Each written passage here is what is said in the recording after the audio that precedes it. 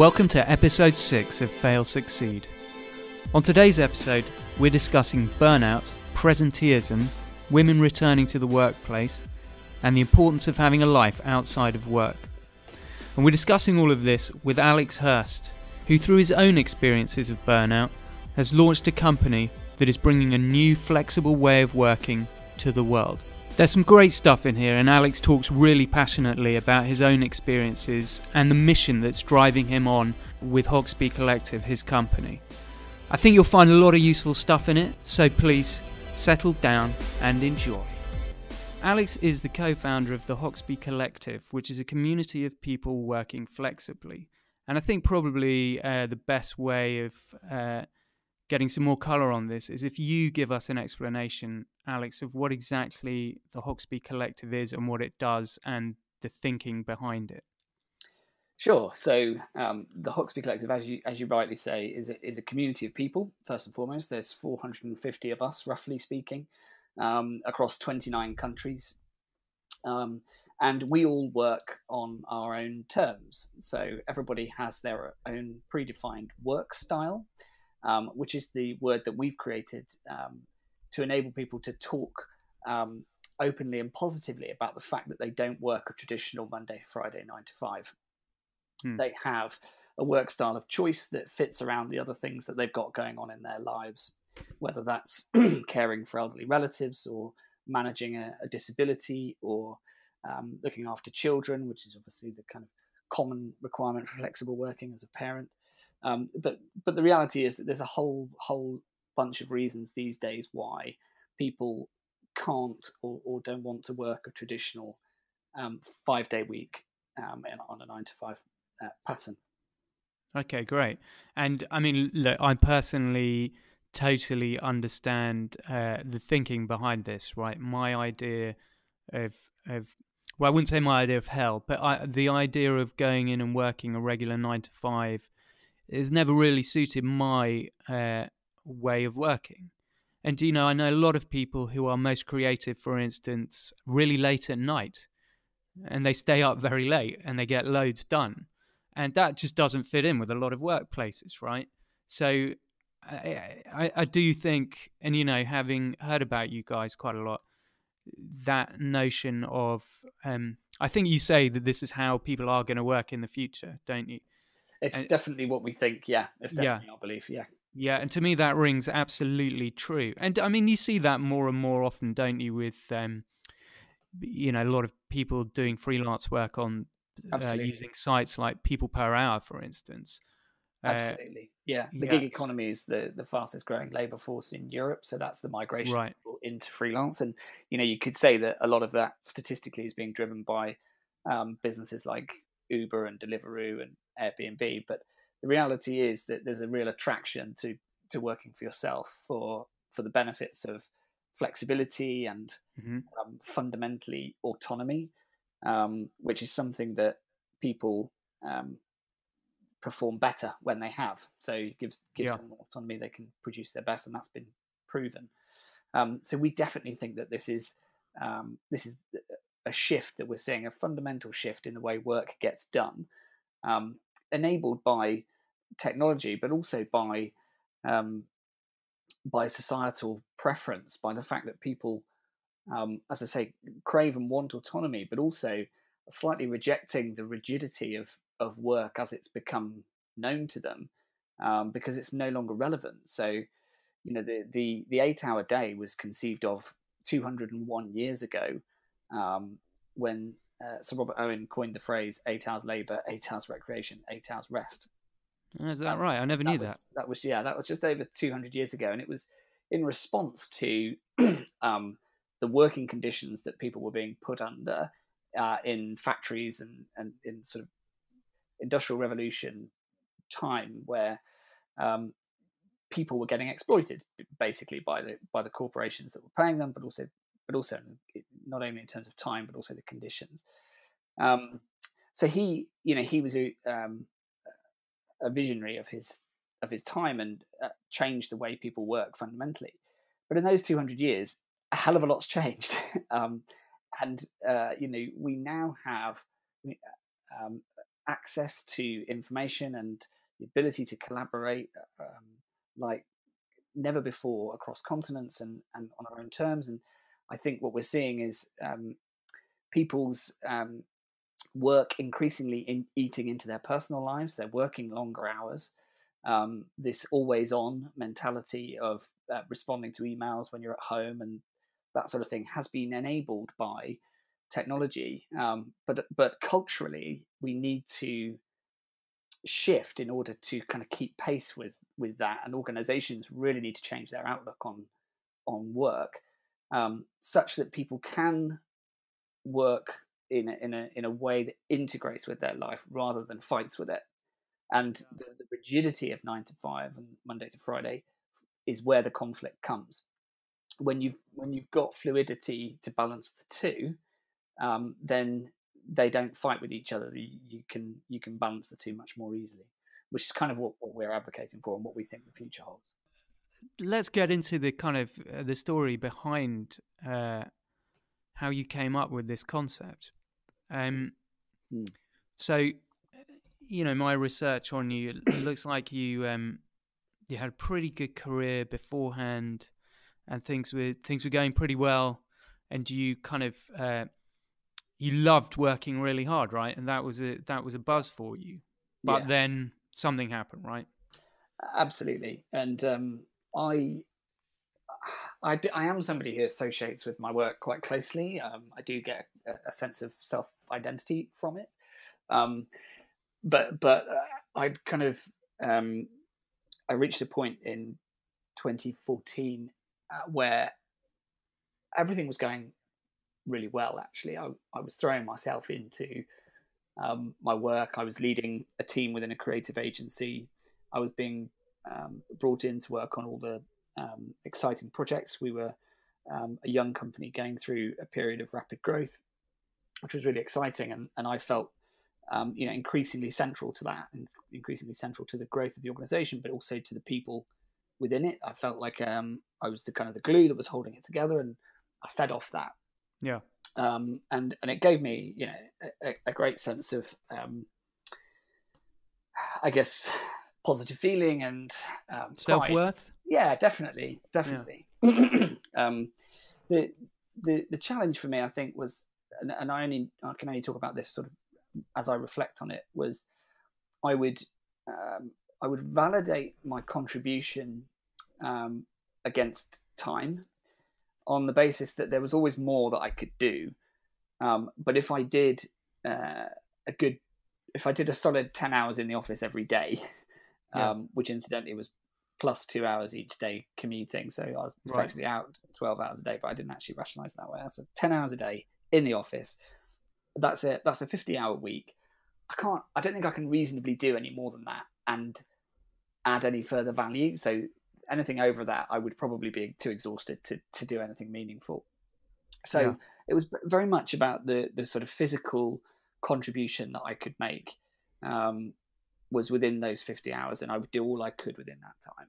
And were you being super productive in those 10 hours at work? Would you say you were squeezing every bit of productivity out? I would say I was being really busy. I wouldn't necessarily say Right. I wouldn't necessarily say I was doing the things I should have been doing. Okay. Yeah. Because I was going to say that would be amazing to me if for that whole 10 hours you were being super productive. I just don't. My feeling is that's very difficult to achieve. But sorry, anyway. Exactly, and but I think the thing is, I'd leave at 6:30 in the morning. I'd get home at 6:30 at night, and I'd be able to switch off, knowing that I'd done my job, I guess, knowing that I felt valued. Yeah. But I think what happened was the longer I did that for, the harder I found it to enjoy the trade-off. I actually increasingly found myself kind of growing a little bit detached from kind of why I was really doing it. I didn't really have an understanding of once I was doing my 50-hour week, what I was actually getting from it. And I can kind of say this retrospectively, but I reached a point where my wife kind of pointed out to me that I was kind of not very present much of the time. I would detach quite a lot when I was at home, and it was because I was all consumed by what I was doing during the day. And so, would that, sorry to interrupt, but does that right. mean you were, when you were at home, you were just on your phone reading emails, or you just like in front of the TV? How did that manifest itself? You not being present? Not being particularly good at listening. So whether that was because I was doing something else or not, I'd be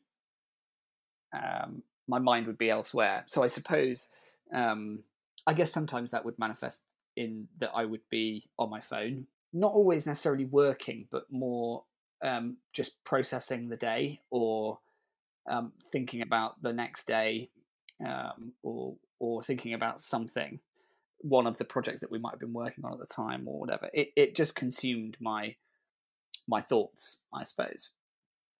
I didn't really realize it, but I got sort of increasingly, I guess, pessimistic, at worst apathetic, in some of the conversations that I was having at work as well.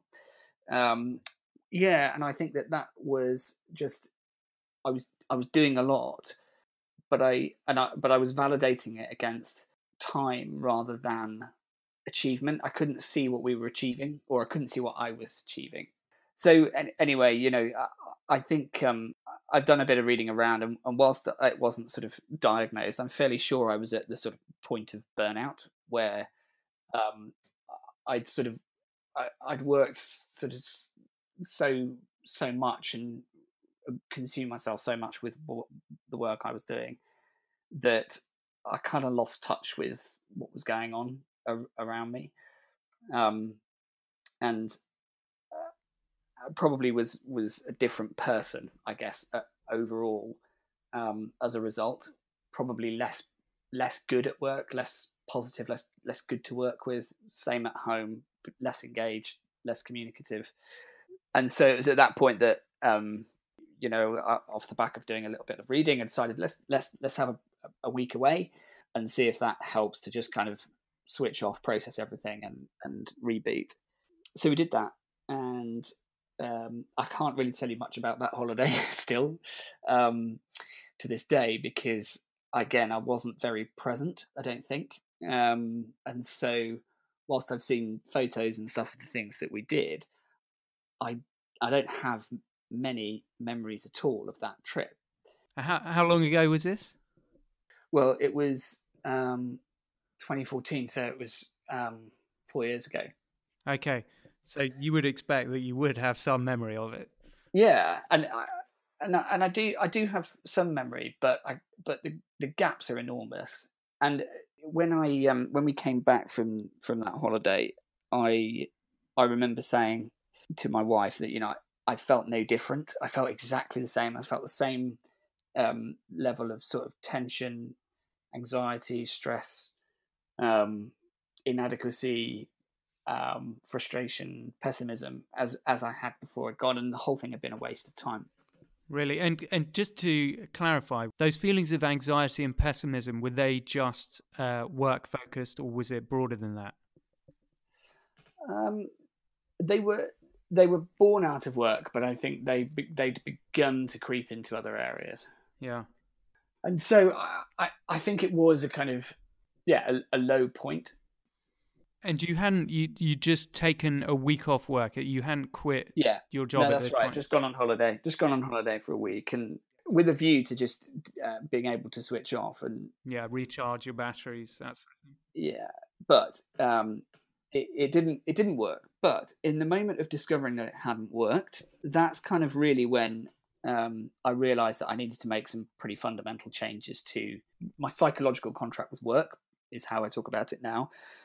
But really reinvent the way I think about work, what work means to me, and why I'm doing it, because it's a state of mental health that I'm in, and to fix it, I need to I have to fix it within myself, within my own mind, I suppose. Yeah. And that going away on holiday, of course, was never going to fix it, because it's with me. It's not something that you can leave behind. And did you know at that point that this was not just solely about the job you were in? Did you have a very clear sense that it was just about the way that you were expected to work? Because by the sounds of it, you really enjoyed that job, right? So Yeah, it's an interesting one, and I did enjoy the job. I didn't particularly enjoy the commute. Never have done. um, but I think the thing that I've discovered most in that moment was, it's not about the expectation that others are putting on me. It's about the expectation that I'm putting on myself. yeah, No one's telling me to do a 50-hour week. I'm telling myself that that's what I need to do.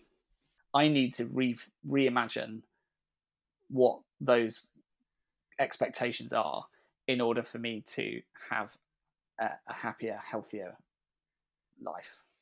So, and I think that's a really interesting thing about presenteeism as a concept, which is, there are cultural cues within an organization that push people into presenteeism, into this idea that they have to be physically present for a certain amount of time in order to be validated as doing a good job. But that is only half the problem.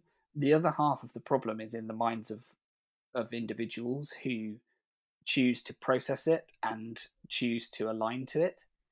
I wouldn't say that where I was working had a high culture of presenteeism at all, but I would say that I built it in my mind to be something potentially more than it was. But that was because it helped me to rationalize how I was spending my time. And I think that's something that I don't think many people realize, is that they're doing it every day. They're rationalizing how they're spending their time, validating what they're doing in their work that way. It's not always the best way to think about it.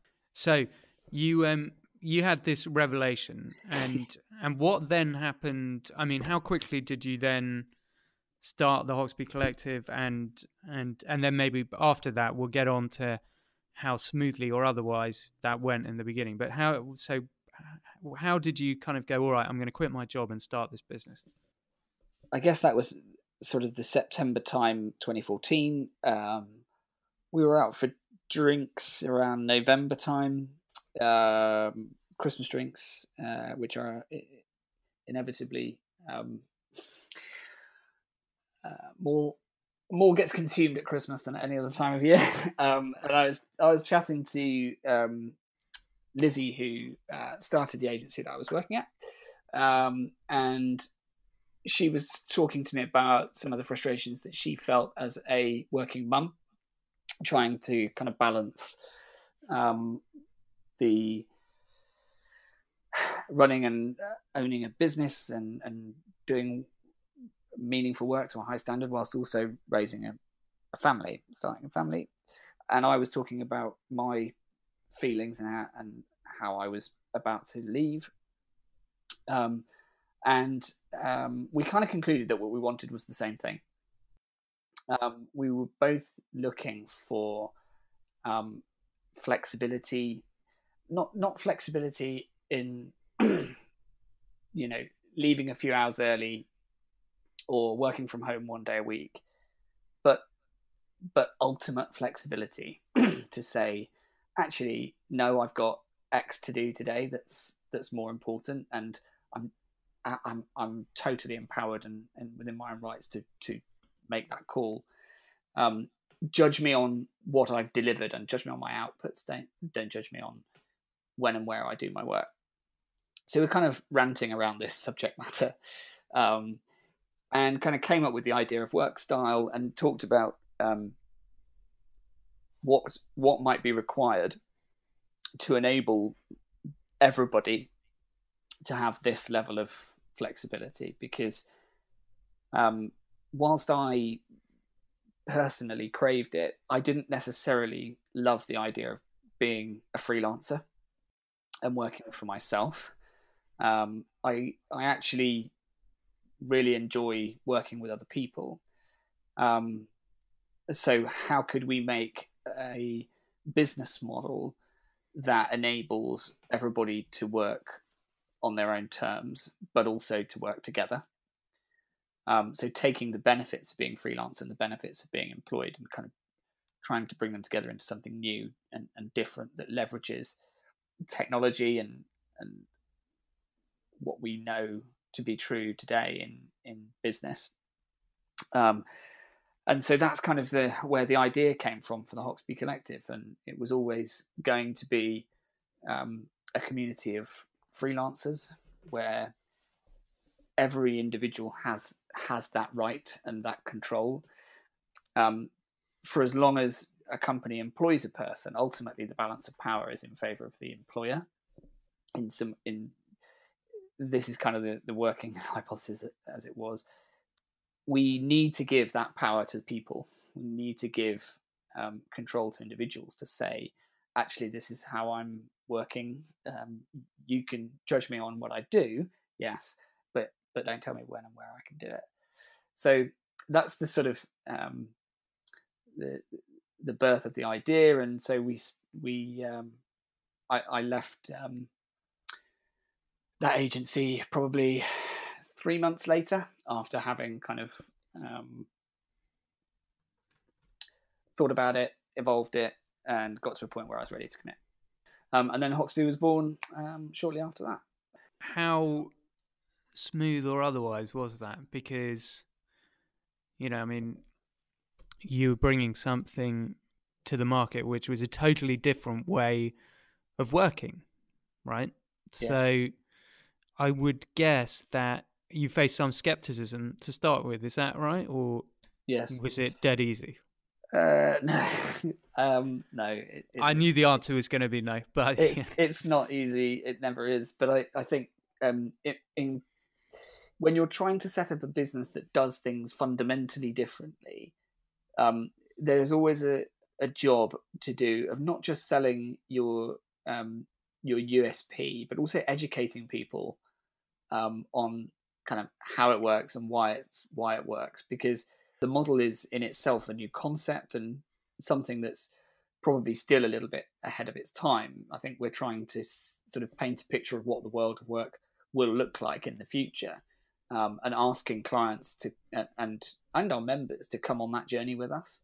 Yeah. And in terms of getting the clients, I mean, how easy has that been? It's been interesting. I would say our client base has evolved somewhat. I think particularly as we've been doing this now for 3 years, and I think in those 3 years, humans have become a lot more comfortable with the idea of the crowd, the idea of the gig economy, that freelancing is not secondary, that flexible working isn't secondary. Attitudes have really changed. Technology's really changed as well. And so I think whilst we started off doing traditional agency services, so providing things that clients are familiar with, but delivering it in a non-traditional way, so delivering it through our community using cloud computing and inevitably doing that at a lower price, I suppose, or at a price that represents better value because we're not carrying the same overheads as our competitors. But I think increasingly what we're doing is seeing clients come to us and say, hang on a minute, you've got a really diverse, interesting talent mix here that could help us answer this problem that traditional agencies aren't necessarily set up to solve. It might be that we can combine expertise from marketing and HR, for argument's sake, to develop, an internal training or system or campaign or something like that. So I think we've never necessarily had a problem attracting clients because there are lots of benefits to the model. It's great value. You get great access to people in a really fast and flexible and fluid way. But I think what's happening is now we're seeing clients come to us with more considered briefs that really leverage the model in a more interesting way. And that's where it starts to get really exciting from my perspective. Yeah, amazing. And in terms of, so the reason you started the business is to, I guess, free up your time a little bit more, right? Or to give you more kind of flexibility with your life. And you are a startup, right? And startup life is well known to be very stressful and time consuming. So has that worked out for you, or have you found it's actually just as much work? I think what I've discovered is that it's not about how much work you're doing, but whether you are positively energized by that work or not. So I think there are positive and negative stressors, and when you're stressed, that can either give you energy or take energy away. And I've found that by starting out and being the owner of a business and running Hoxby, and building it in the image of what I think a business should be, everything that's kind of come along that's a stressor or that gets in the way of that, I'm much more positively predisposed to deal with. Really? Yeah, because I think I understand why I'm doing it. I understand where we're going, and I'm emotionally invested in the outcome. But I'm not getting myself. I'm not frustrated by it in the same way as I was, and I think that's a lot to do with having a clear sense of purpose of kind of why I'm doing it. And I think when I reflect on my sort of burnout period of time, I think it's because I was validating my time against how much I was doing rather than what's the quality of what I'm outputting, what's the quality of my relationships with my family, and what's the role of this in this work I'm doing in the grand scheme of my life. I hadn't really defined any of that at that time. But I think where I'm at now is, I don't know how many hours I work. Let me put it that way. What I do is I judge whether I'm happy or not by the quality of my relationships with my wife and with my daughter, with the rest of my family, and also with how well is Hoxby doing overall? How many Hoxbys have we managed to find work for that they can do around everything else that's going on in their lives? And those are much more meaningful measures of success. And I suppose they're infinite as well. They will always be my measures for success, and there may never be a sort of an end to that, but that's fine.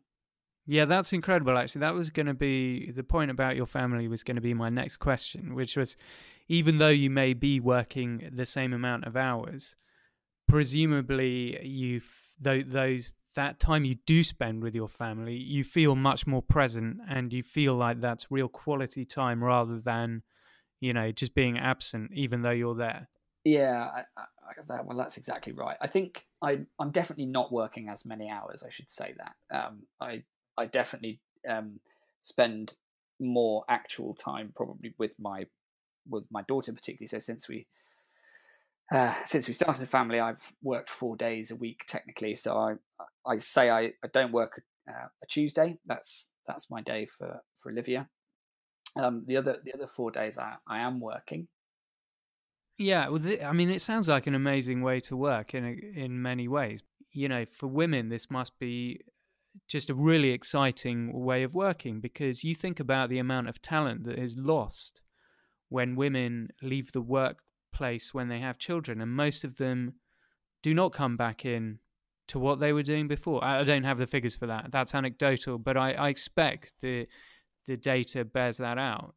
And that's a huge loss to companies, right? It absolutely is. Yeah, I mean, there's a massive there's a massive issue with equality and diversity more broadly still within the workplace, which is surprising given how long we've been talking about it for. But yeah, I mean, for me, one of the big motivations is to try and create a world of work that my daughter can grow into, that gives her the equality of opportunity that she deserves to go and succeed, and that means changing attitudes, changing work structures to be more equal. So that sounds like an amazing concept. Where are you guys now? How's it going? And what does the future hold? So we are... The big questions for you there. We've just closed our third year, and we've never been in better health, in so much as we've got probably more Hoxbys than we've ever had. We've got more established clients than we've ever had. We're working with some really exciting companies, companies that could take us in a new direction, an interesting direction, depending on how big they become. Can you mention any, or is that top I can probably secret? talk about a couple. Yeah, we're working with Amazon Web Services. Amazing. We're working... I mean, that's a monster business. I mean, they're a monster in themselves. Yeah, absolutely. Yeah. We're also doing some work with Deloitte and Wow. Perrigo, who are a pharmaceutical firm. Merck. So you guys aren't messing around. I mean, these are big boys. We're not messing around. No. No, I like that. There's businesses out there who are ready to do things differently now, or at least to be learning what they need to be doing, and those are the companies that we're working with. Yeah. They're tapping into us because it's because of the speed with which we can get things done and the quality with which it can be done at the same time. So yeah, we've got exciting clients that we're working with, and I think the really exciting thing is that at the moment, all we're talking about is how the Hoxby model can change the way that work gets done in the context of business. Mm-hmm. So we're helping businesses across, companies like the ones I've mentioned, we're helping them across the sort of traditional back-end areas of marketing, finance, admin, operations, and HR, as well as doing some consultancy on how they can plan for the future and the future of work. But that's still within a business context. And I don't see any reason why Hoxby can't be applied to a whole load of other industries as a concept of work, whether that's healthcare or teaching or I don't know. That is fascinating. There's an endless list of industries that could benefit from this type of model that would make far better use, so utilize the global workforce much more effectively than the current sort of 9-to-5 employment structure does. So that's much further down the line. Let's start by kind of conquering the world of business first. But yeah, we think that in time there's no limit to what the Hoxby model might accomplish. Incredible. Well, that's been a fascinating insight into Hoxby Collective and the story of how it came into being. Where can people find out more about the company? What's the website, and also kind of the social, and are you on Twitter or anything like that? I'll put it underneath the podcast as well, but feel free now to... Yeah, absolutely. We're on hoxby.com, HOXBY. And so that's our website. We are on Twitter. We are at Hoxby Collective. And we're also on Instagram as well as LinkedIn. Both at Hoxby Collective. Well, Alex, thank you so much for your time there and telling us a bit more about it. I wish you all the best with the future of the Hoxby Collective. And I agree with you. I think it's the way it's all going. And yeah, come Thank back you. and tell us, in a few months or a year's time or something like that, how it's going. I'd love to. Thanks very much, Tom.